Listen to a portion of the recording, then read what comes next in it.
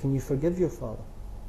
Yeah, because he's a human being, you know. Every human being can make a mistake. Nada Fadullah is being punished for the sins of her father. Along with her grandmother, he brought the family here in 2015. When you were leaving Indonesia, did you know what it was going to be like? Before, I don't know that my fathers will bring us to here.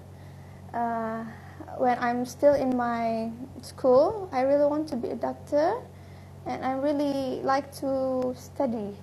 When we see Islamic State, we know about the violence, beheadings, cruelty and the fighting. Did you see any of that? When I go to the shop with my family, and sometimes we saw they slaughter people and they make it on the street for make people to see.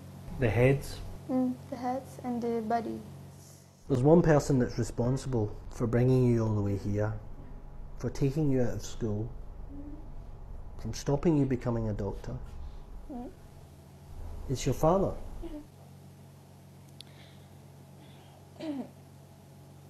Can you forgive your father? Yeah, because he's a human being, you know. Every human being can make a mistake. But he's already apologized to me about what he did. He apologized to me and tried to make everything better, but he can't do anything because he's in prison.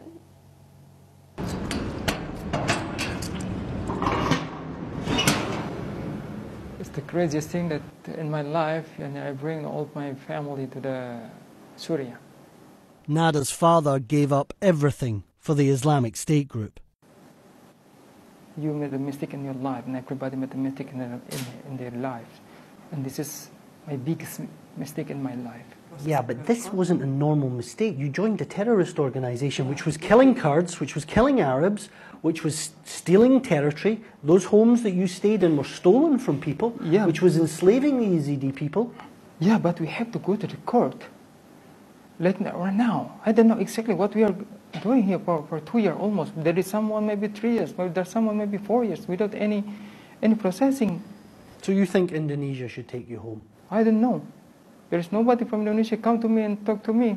There's nobody. Dozens of countries are now asking the same question.